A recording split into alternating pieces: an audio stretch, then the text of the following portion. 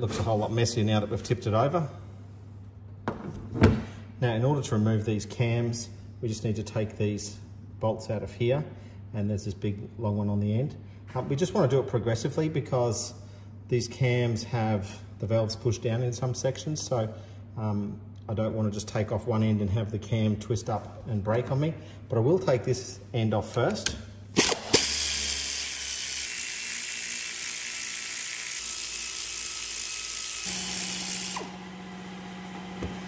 With those 4 bolts removed, you now can remove this section.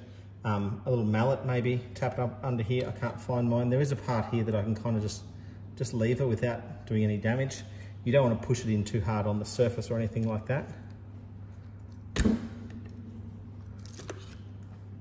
And once it starts to move, it'll just come off quite easily.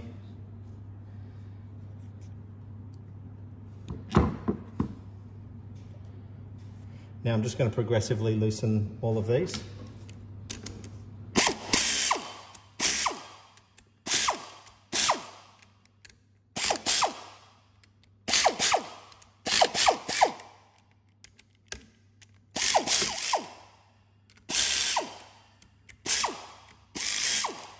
You will have noticed that the cam just twisted a little bit then, that's fine.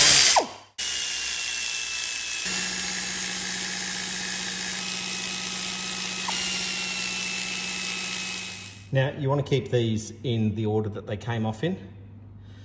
So find a way to lay them all out so that you don't mix them up.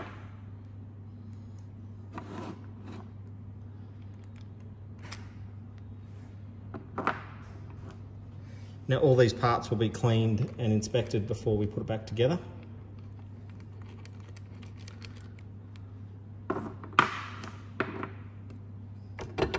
It's also important to keep the cams in the right position. They are different between them, and you don't want to mix them up.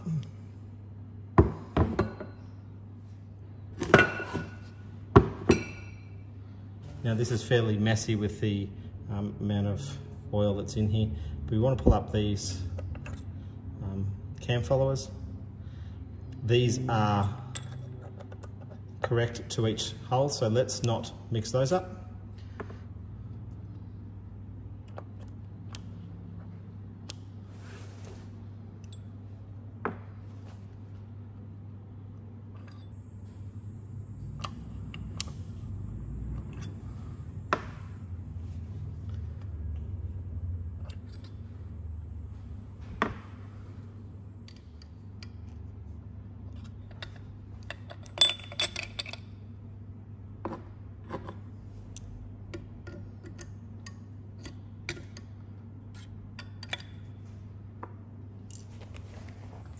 So on this end here, I'm just going to take off this thermostat housing.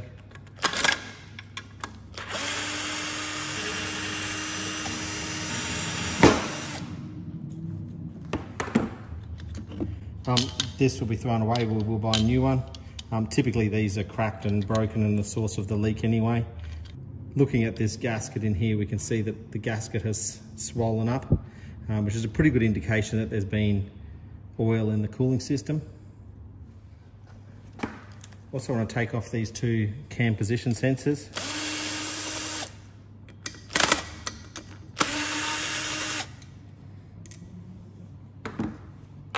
Now these are different. There is a exhaust and inlet one.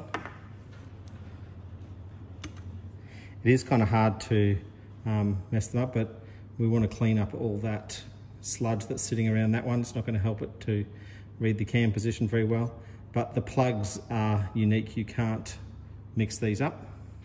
And we'll also just take this lifting bracket off as well.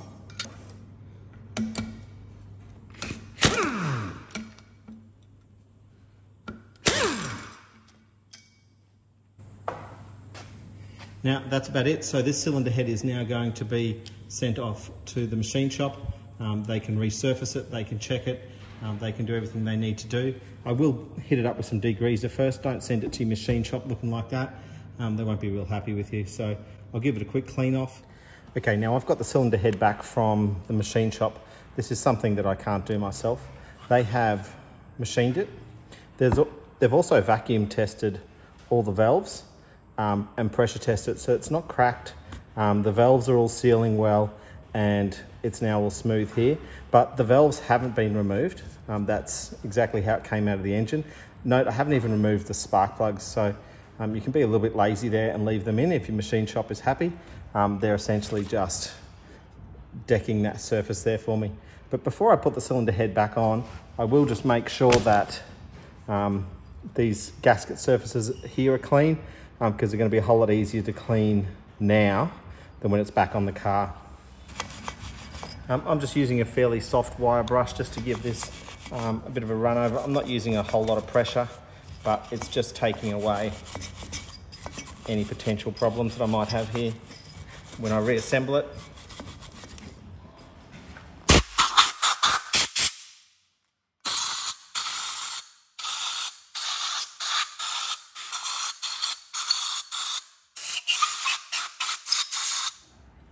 This side had the cork gasket for whatever reason, so we want to try and clean that off. Just be really careful with the aluminium, because the aluminium is soft and you can gouge it.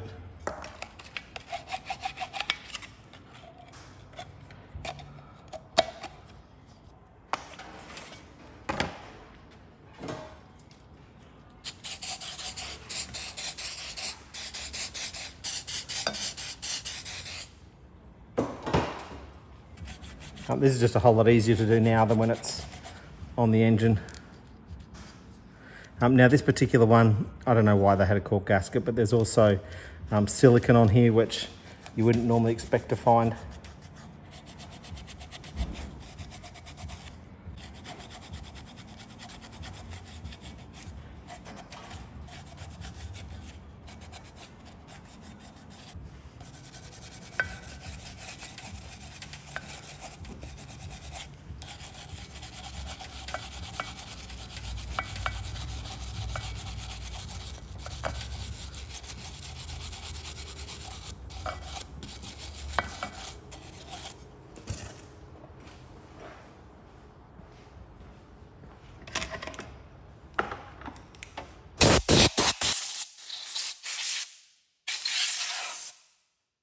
Another important one to clean up before we put it back is this one where the thermostat sits.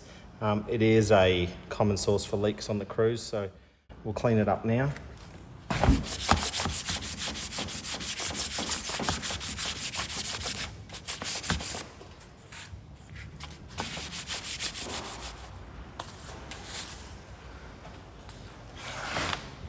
And again, I'm not too concerned about the different colour there, but essentially there's no pitting in that surface, and the rubber seal will seal that up quite nicely, so I'm pretty well happy with that. Now the next thing I want to do before reassembling it is just make sure that there's no dirt or metal shavings or anything in the cylinder head, so I'm just going to give it a good blast out with compressed air.